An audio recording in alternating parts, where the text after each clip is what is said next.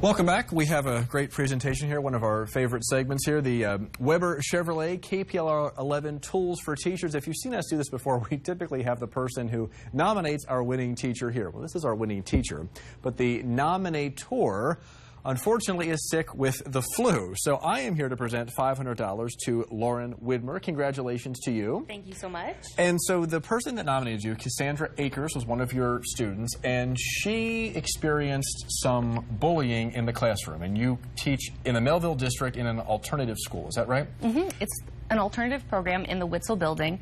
And actually, when we had Cassie as a student, I was a first-year teacher, and it was our first year as a program. So she was really one of the first students that we had, and we really got a feel for how to individualize our program and really reach out to students when we had her. Well, and we have obviously done so many stories about bullying. It is one of the issues that we talk about so much. What was she experiencing, and kind of how did you maybe guide her in a different way? You know, traditional high school drama is something that a lot of students experience, and when you have a really safe and supportive home situation, it's easy to get through that because you have those supports at home. But most of the students that we have come from a situation where they maybe don't have that support or they don't have it full time.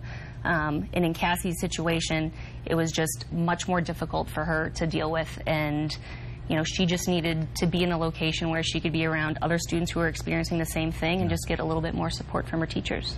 And I know she wants to be a nurse.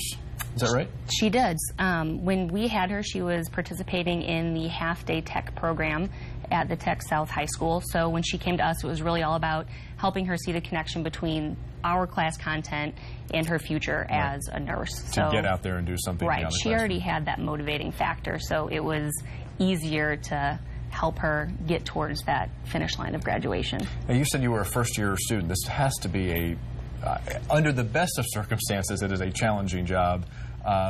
What did you sort of bring to the table to kind of work with these kids, and because you were so new, right? I mean, you didn't really have that wealth of knowledge and experience to draw on.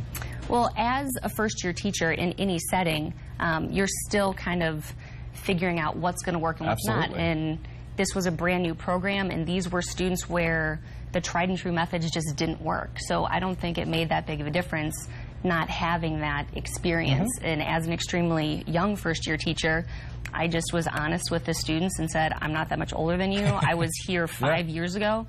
I'm here to help you get through it. And it was more about making a connection with her personally, and that was, you know, the biggest thing that I can do. That matters a lot, absolutely. Good. Well, congratulations. Hold up your check, be proud. Loren Widmer, Mehlville School District, $500 from our friends at Weber Chevrolet, our Tools for Teachers, and we certainly hope that Cassandra's feeling better. Yes. The flu is never fun. I think summertime flu and illness is even worse, so I'm sorry about that. Jump inside. Yeah, exactly. Stay inside, get better, and then get back outside and enjoy the rest of the summer. Again, congratulations to you. Thank you guys so much, and thank you, Cassie. Absolutely. If you'd like to nominate someone, we have all of the information online at KPLR11.com.